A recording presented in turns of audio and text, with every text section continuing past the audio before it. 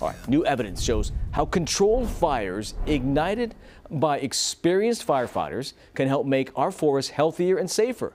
So why are prescribed burns so misunderstood? We find out tonight in The Answer.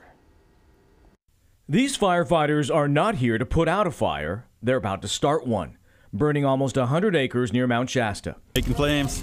Yeah. Making good flames. Cheers, brother. With nearly 3 million acres devastated by more than 22,000 wildfires in the U.S. so far this year, these prescribed burns might seem counterintuitive. And when it's done safely and effectively, it's going to change the condition of the forest to a more resilient state in a way that protects communities and our water quality, our air quality, and the beauty of this great state. Instead of flames reaching up through the top of the trees and sparks shooting out and going onto roofs, the flames stay very low to the ground. Lori Wayburn is the president of the Pacific Forest Trust. That's a nonprofit working with communities to conserve forests and wildlife habitats. So with a prescribed fire, what you're doing is lowering the number of trees to the acre and making it safe for fire to come through as a wildfire. And frankly, it's not a matter of if it does, it's a question of when it does. But Wayburn says prescribed burns are often misunderstood, which has led to misinformation.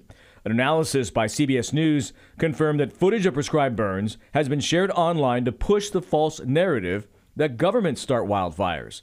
This video of a controlled burn released by the Sacramento Wildlife Refuge Complex in February 2023 was recirculated on social media, with users claiming that the real cause of climate change was being caught on camera. How they started the fire. It's to clean out dead trees. Is rare today, but it used to be common. The native people who lived here used fire all the time to keep the forest healthy. A study published in June by Science Direct states that prescribed burning can reduce the severity of wildfires by up to 72% compared to untreated areas. And that's The Answer.